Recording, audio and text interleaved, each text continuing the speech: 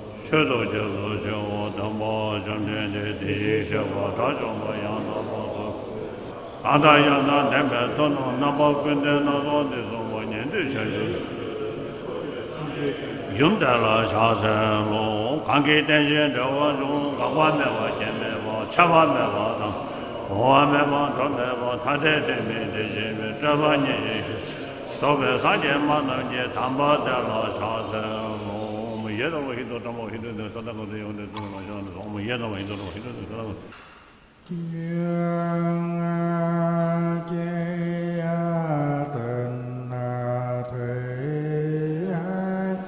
biên sai tam thiên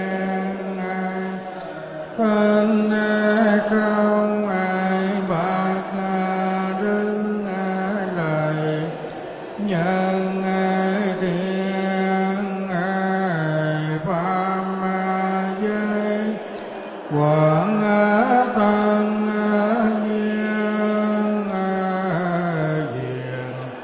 tội tiêu khiến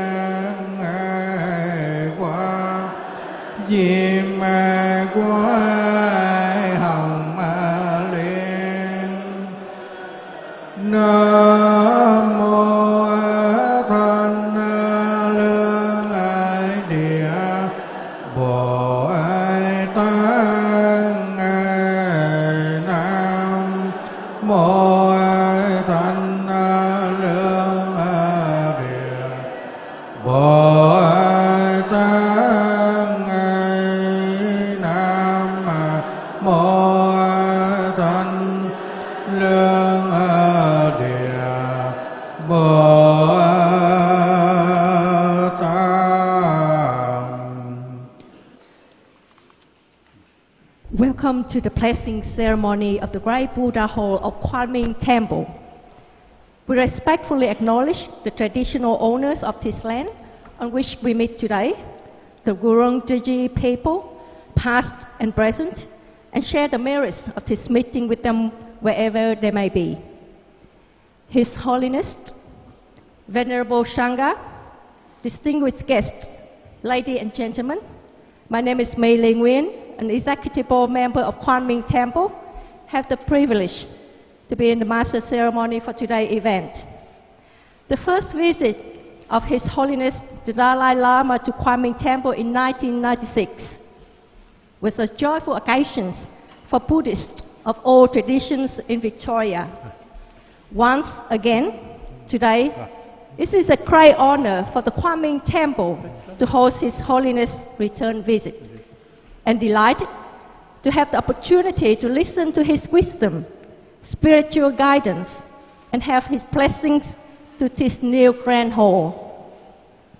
As the Great Buddha Hall construction began in April 2006 and will be completed in few months' time, the aim of this building to provide a spiritual center to encourage people to live in peace and harmony, and offer to the public a community services center that providing essential cultural, social, and educational services to the community at large. We pay respect and thank His Holiness for the blessing, and also we are blessed for your presence. The blessing ceremony had begun with the feature ceremony chanting in Tibetan and Vietnamese, as you yet witnessed. And now, we haven't got much time. Your Holiness, we are honored, privileged, and thank you for your gracious presence and your blessing. So every year, you receive thousands of invitations to speak from all over the world, and you only satisfy a small numbers of requests. Therefore, we are fortunate to be among the privileged. And now, ladies and gentlemen, please join me in welcoming His Holiness the Dalai Lama.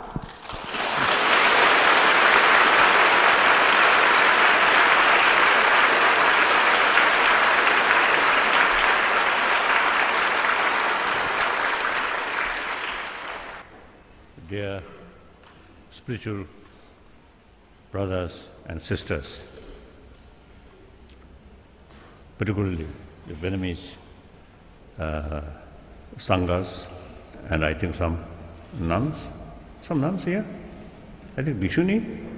I think some Bhikshunis.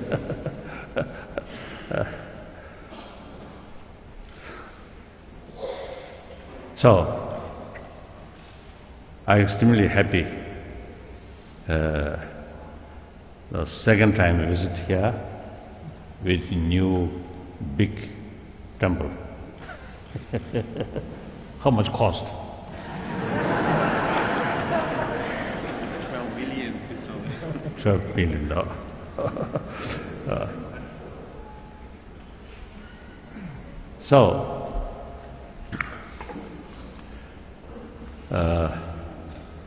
Certainly, the Buddhism is one of the, I think, ancient, important religious tradition.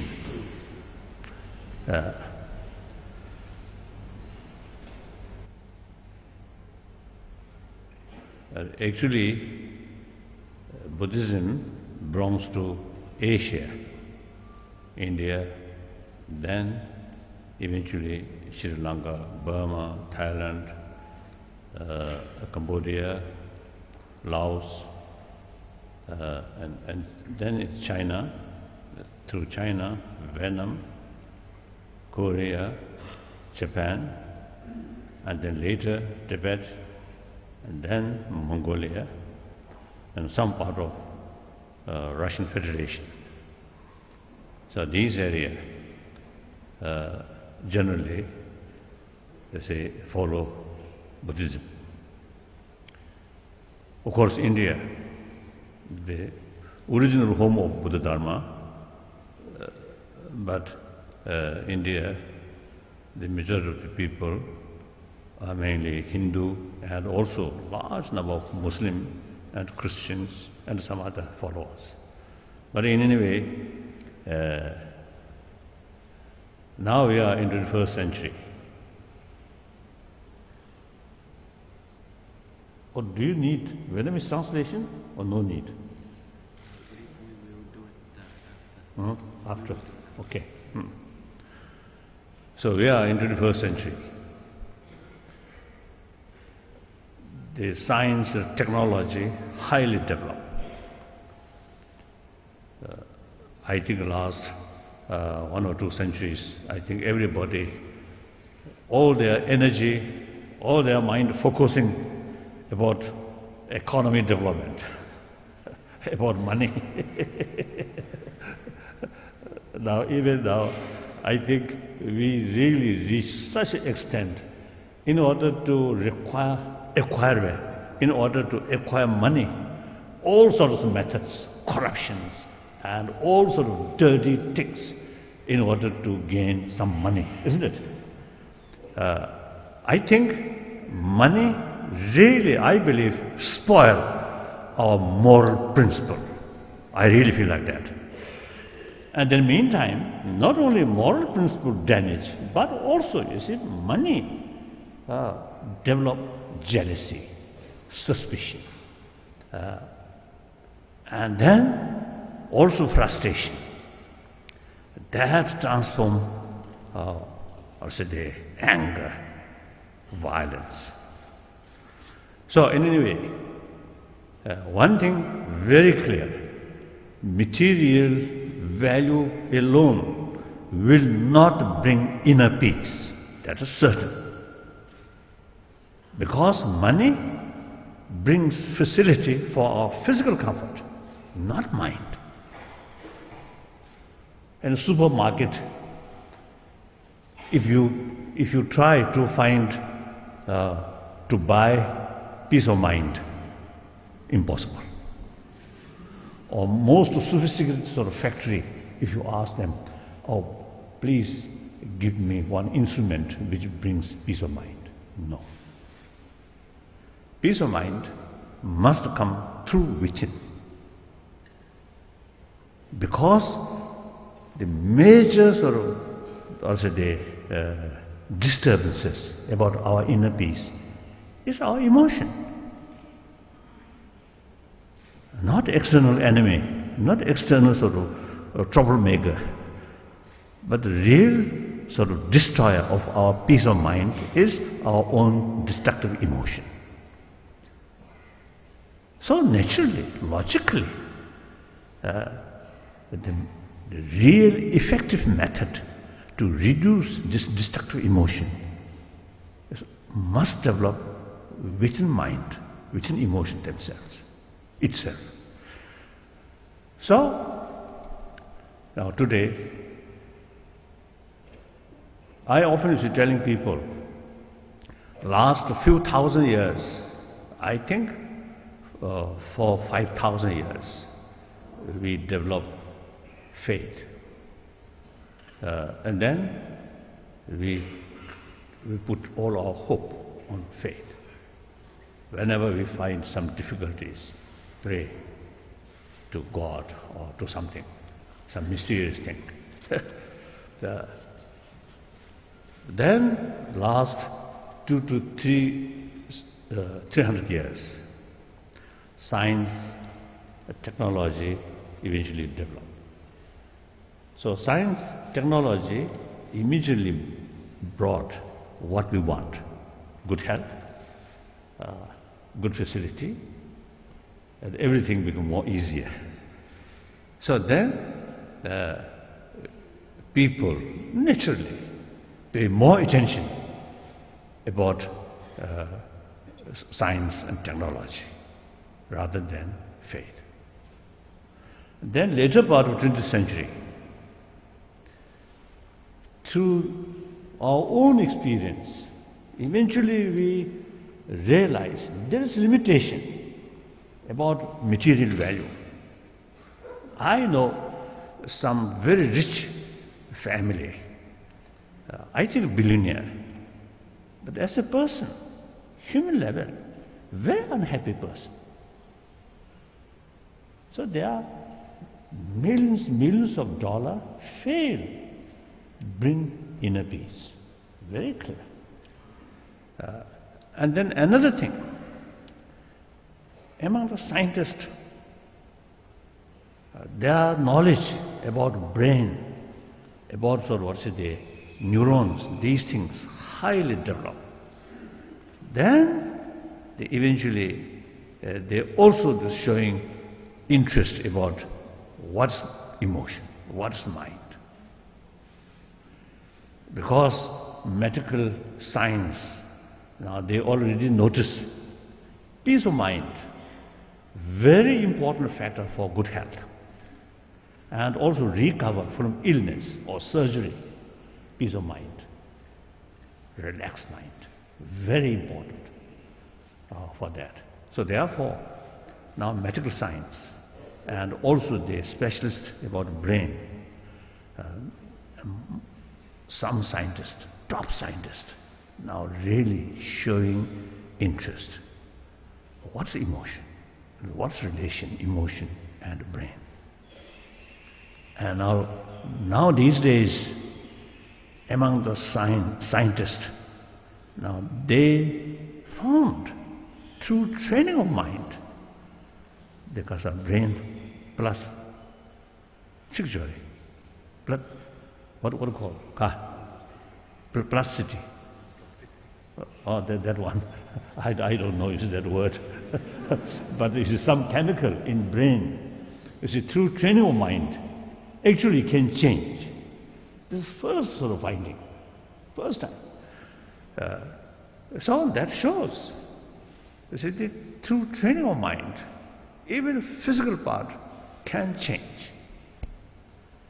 So therefore, I think two factors from the sort of experience, the limitation, or because of the limitation of material value. And on the other hand, scientific sort of research now begin to focusing what's mind, how to change our mind, how to change our emotion. So, because of these sort of factors, there are indications,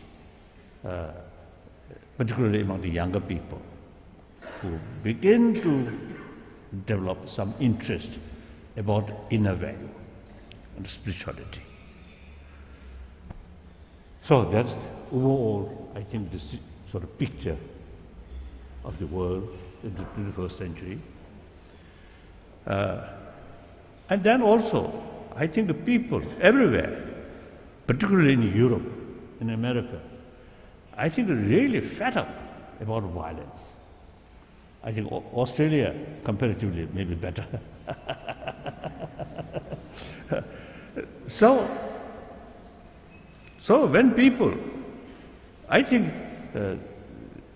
in 20th century, in early part of 20th century, when nation declare war on neighbor, the whole citizen of the country proudly, without the slightest question, joining war effort.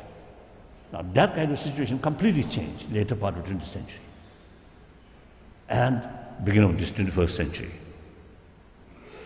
For example, when America about to start war on Iraq, how many people from Australia up to the United States, you see, they oppose violence and want peace.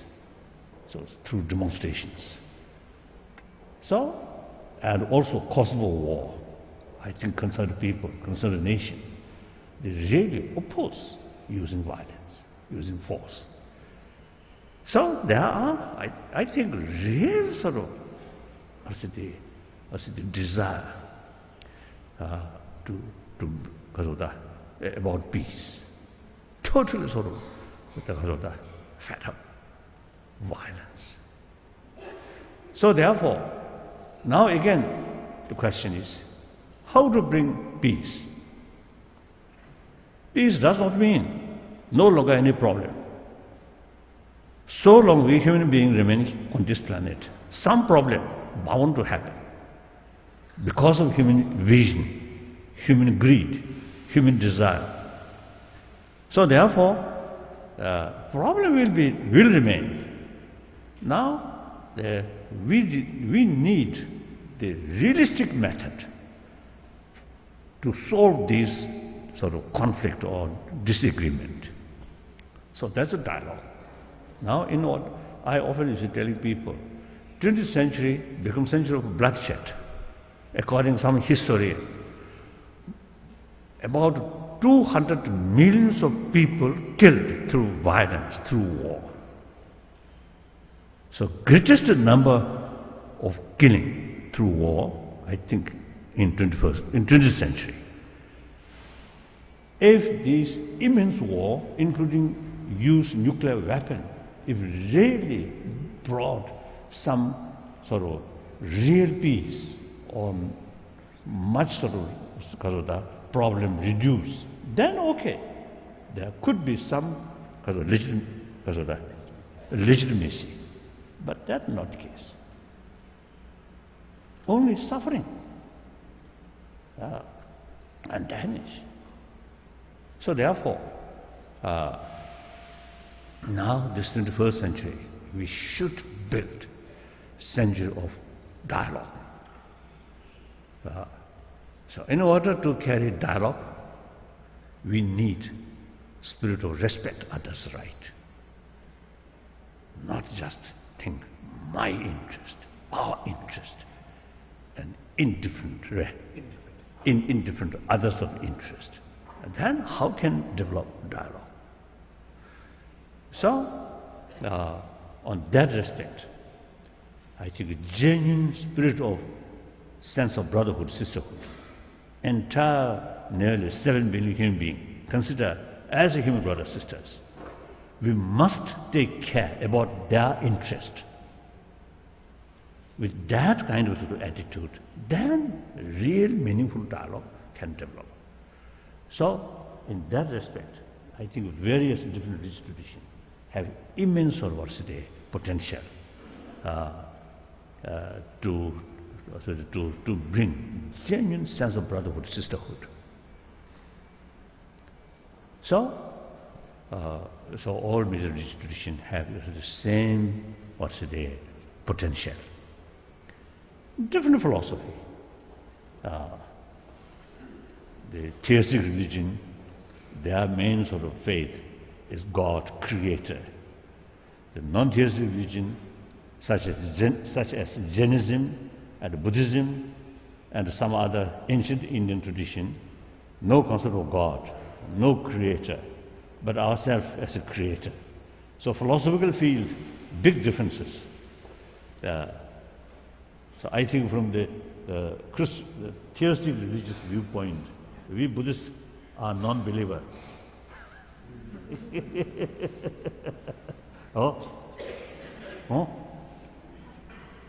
What's Kasa? Translation. I mean, too long. Too long.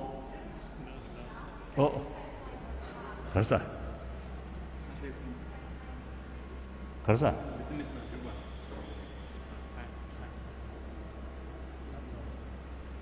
Then okay, I can translate. Then okay. So all religions, you see, inspired different philosophy, but all carry same teaching. Practice teaching of love, compassion, forgiveness, tolerance, self-discipline. All these same practice, same sort of message. So all major religious traditions have same potential to help humanity. Chúng tôi xin tạm dịch cho tất cả quý vị nghe ha.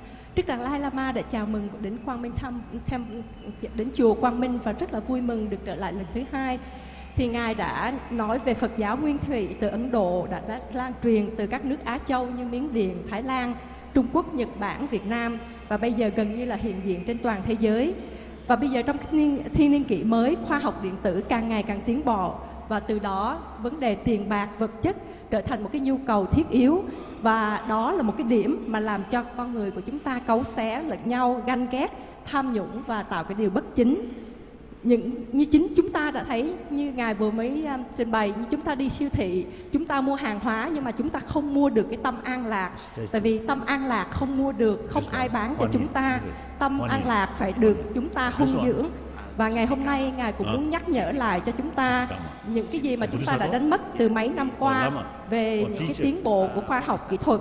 Bởi vì ngày nay khoa học kỹ thuật càng tiến bộ thì gia đình càng sống không hạnh phúc những cái gia đình triệu phú, tỷ phú, tuy rằng là họ rất là nhiều tiền lắm bạc, nhưng mà vẫn không có hạnh phúc và tâm không có an lạc. Cho nên ngày hôm nay, Ngài muốn nhắc nhở lại chúng ta về cái sự huấn dưỡng của tâm an lạc. Ngài giải thích về cái sự quân bình trong đầu óc của con người của chúng ta. Sự bình quân trong đầu óc sẽ đem lại cho chúng ta sự an lạc. Và đó cũng là một cái kết quả của những nhà nghiên cứu gia. Ngài còn nhắc nhở đến cho chúng ta trong những cuộc sống từ chiến tranh, từ những thiên tai đã vượt qua. Hòa bình, an lạc là những điều mà chúng ta cần phải vươn đến. Như lịch sử đã cho chúng ta thấy hàng triệu người chết vì chiến tranh, thiên tai. Cho nên bước vào cái niên kỷ mới, an lạc cần phải được huấn dưỡng nhiều hơn nữa. Và tôn giáo là một cái vấn đề cần phải được kiên trì. Thank you, His Holiness. You can continue. Thank you. So now,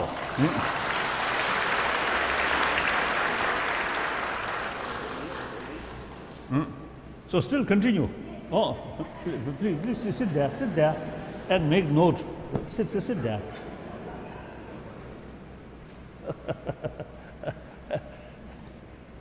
So now, about Buddhism.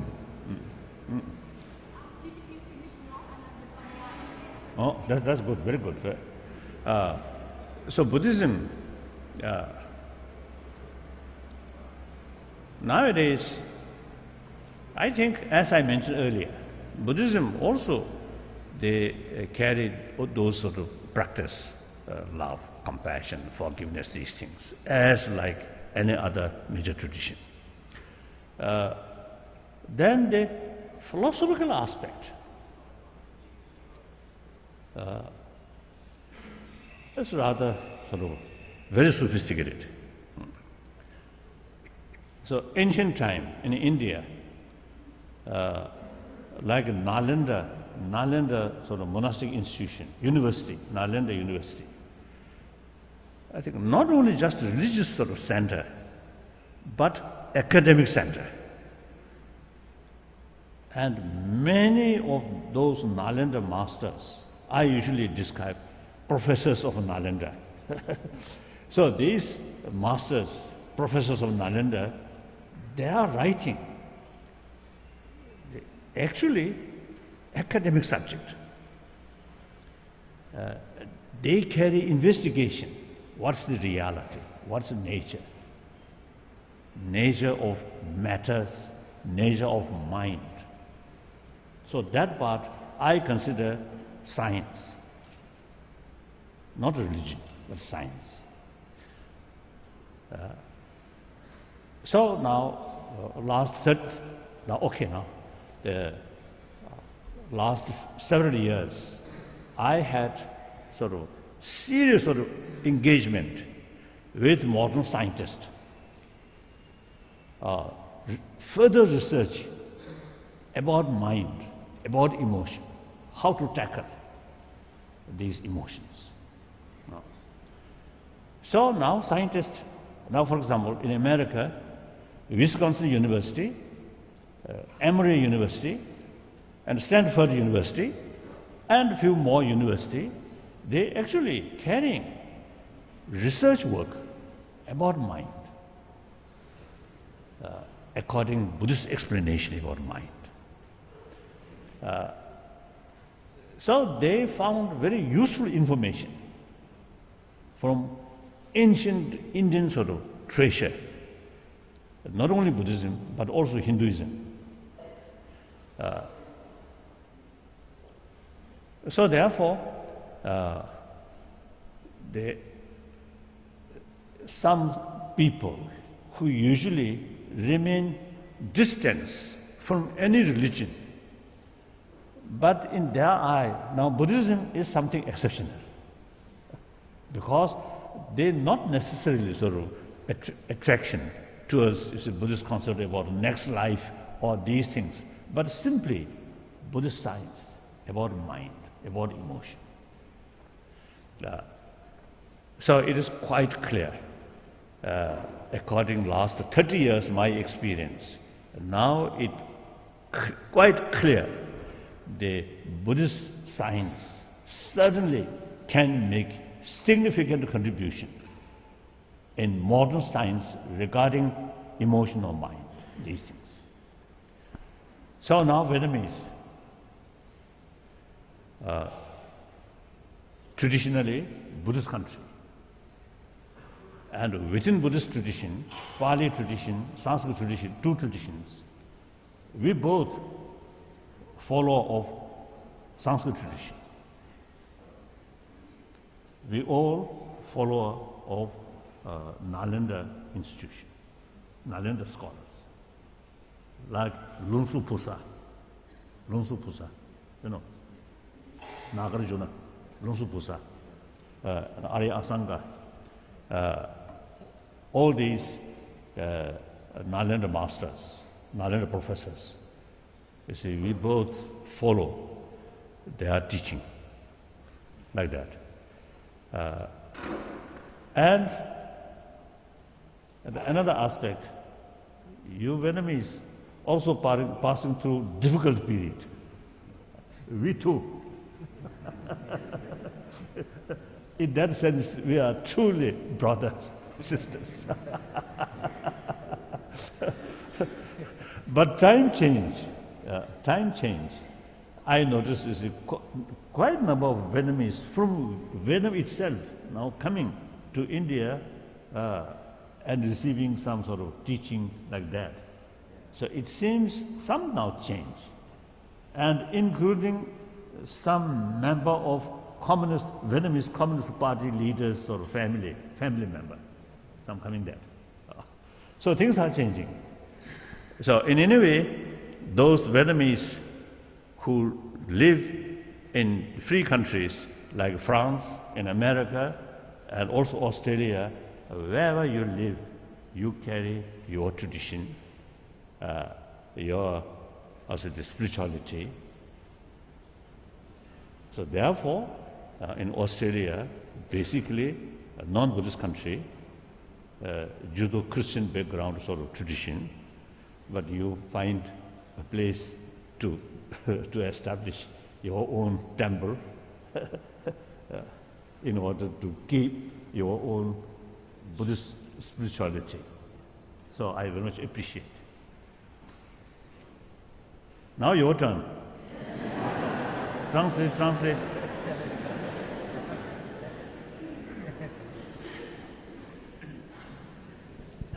Kính thưa quý vị, Ngài đã nhắc đến những cái học giả của các trường đại học và những cái nghiên cứu của các nhà học giả trên thế giới đã cho biết rằng là cái sự an lạc rất là đã được thực hiện và đã được nghiên cứu và đã được chứng minh cho thấy rằng là khoa học y tế và đạo Phật của chúng ta đã gắn liền với nhau rất là nhiều.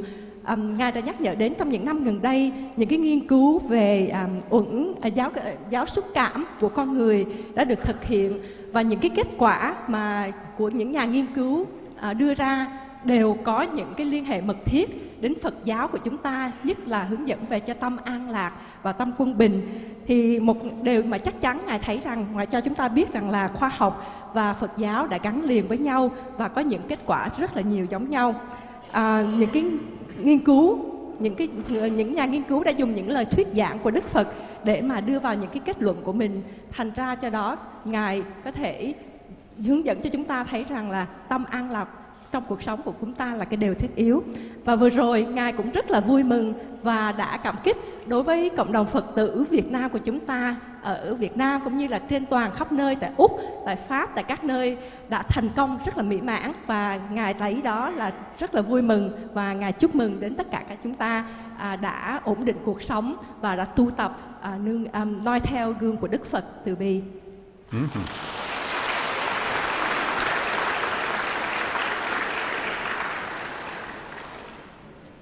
One minor differences.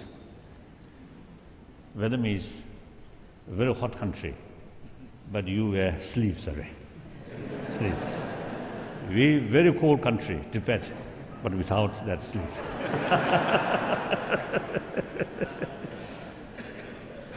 So now, whenever I met some Buddhist, whether Chinese Buddhist, Japanese Buddhist, or Korean, Vietnamese, and Sri Lanka, Thailand, Burma, and Tibetan,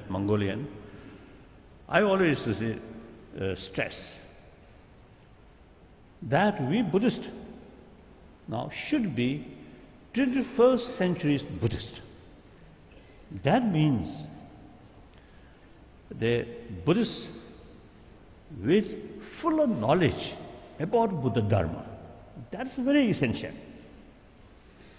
Traditionally, we simply, you see, claim oneself as a Buddhist, but actually not knowing what is Buddhism. I often teasing our Chinese Buddhist, it is not not sufficient just to say Amitov, Amitov. And Tibetan, I usually teasing them, recite the one famous mantra of Quang Minh, Om Mani Padme Hum, Om Mani Padme Hum.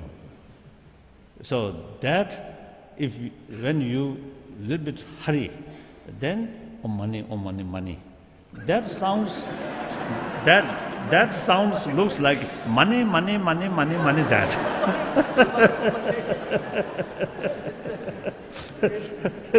So therefore, you see, without knowing what's the meaning. And quite often, when I met some, you see, Indian Buddhist or Tibetan Buddhist, students, when I ask them, what is your religion? They say Buddhism. Buddhist. Then I ask, what's Buddha? No answer. Do not know.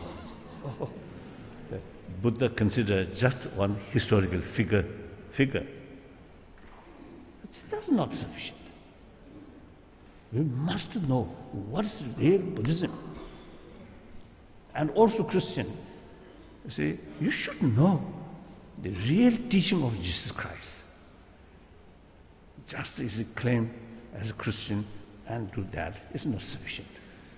Now, so, since Buddha Dharma, as I mentioned earlier, quite sophisticated philosophy, we must study these things. So first, Buddhist science.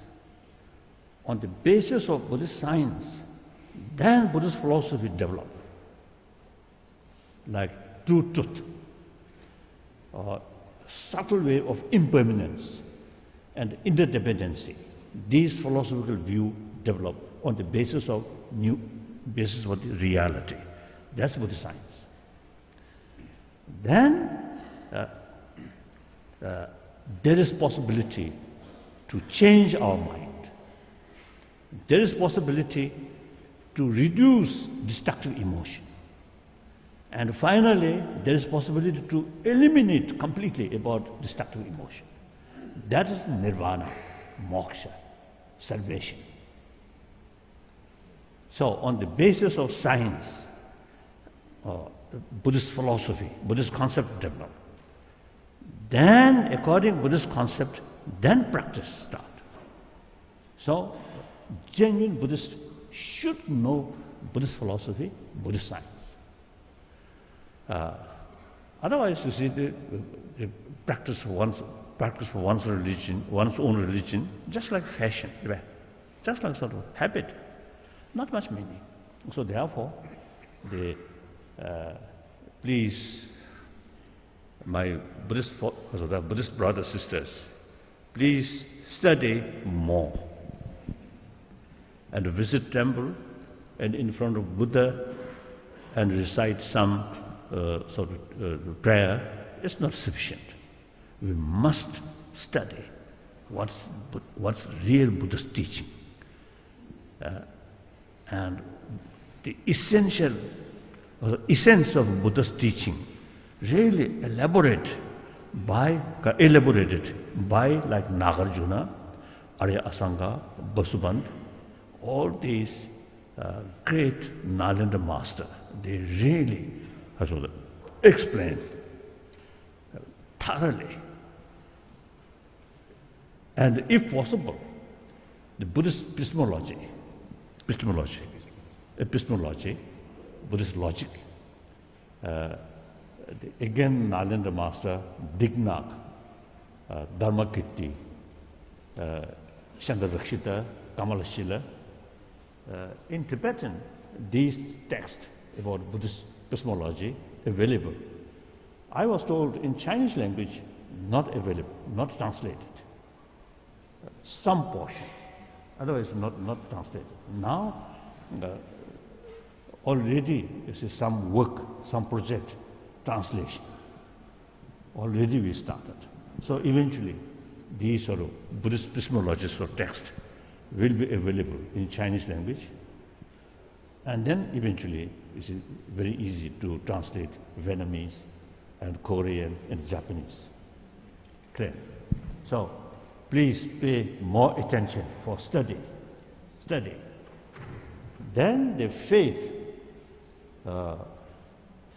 based on fuller knowledge about Buddhism. That faith is much sounder. That's important. Thank you. So that's all. So I hope you see later this hall, not only prayer hall, but class for study. I hope. So maybe next time coming here, I also say participate in your class.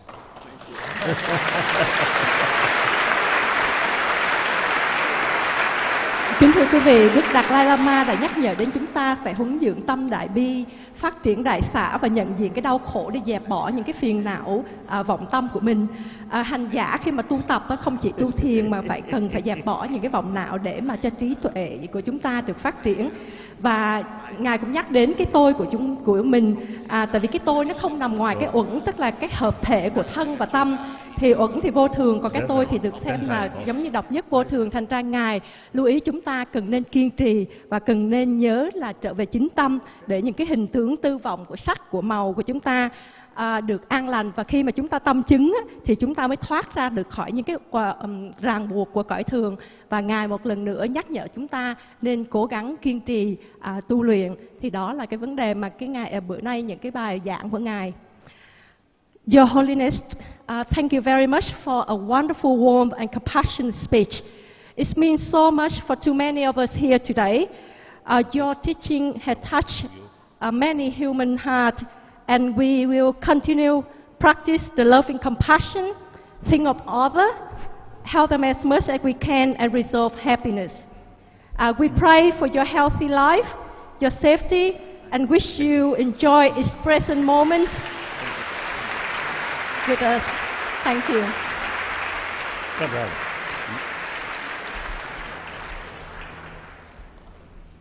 Now please stand for the departure of His Holiness the Dalai Lama.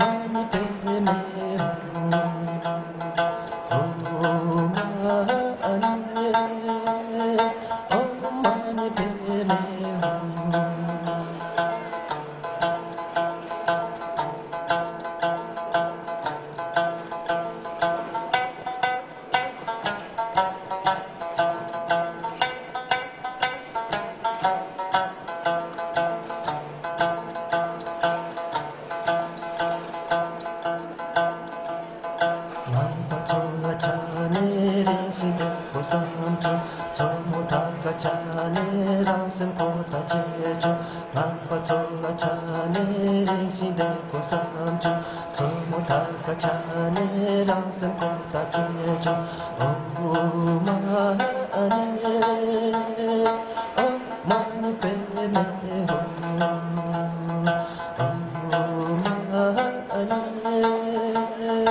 Om mani pe me